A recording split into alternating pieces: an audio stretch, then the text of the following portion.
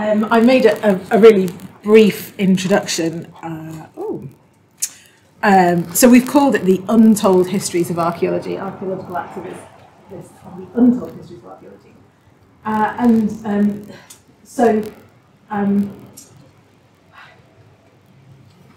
What I really want to do is pretend that this session emerged out of deep intellectual curiosity. Really it emerged out of us having some drinks at the tag party last year and going, and then there's this thing that I don't know about, and then there's this other thing, and it was quite sort of an exciting conversation that we had. We should have a session about it. But we're quite familiar with some very traditional ways that archaeology is told. So histories of methodological development, histories of theoretical development. This is an old copy of Bruce Trigger's History of Archaeological Thought, which has subsequently changed cover many times. And these tell us quite sort of traditional stories. So I teach these courses, so I'm at the University of Manchester. I teach all the courses on field practice, and also we've got a course that's called Discoveries and Discoveries, Sites and Sites, which is supposed to be like a big sexy course that sucks in all the people who don't know about archaeology. And so we tell these big sort of traditional histories, you know, paradigm developments, antiquarianism, cultural history, processions and post-processionalism, you know, the material turn and all of those kind of things. So those are the kind of quite traditional history that we're really good at telling. But the reality is that there is a series of untold histories that sit between all of those. And since most of you are people speaking about these, I probably don't need to tell you this, but they sit between the margins in those told histories.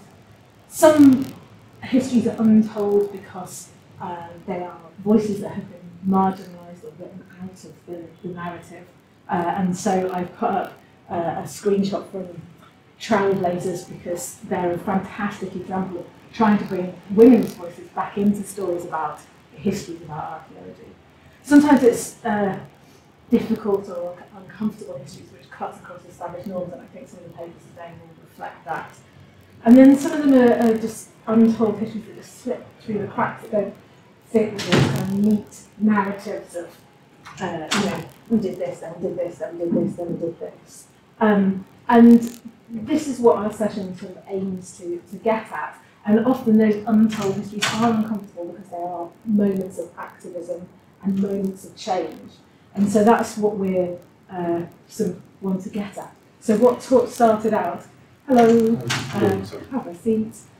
What started out as a giddy conversation about activism, about stuff that stories that aren't regularly told in the tag party a year ago, has materialised into this session. So we're going to start by hearing about rescue and CIFA, and then ACT, and then Kevin's account of how our group of archaeologists, supported by their trade union, took on management and won the largest ever protecting award made by the UK Industrial Tribunal, which has got to have the award for the best tag paper title.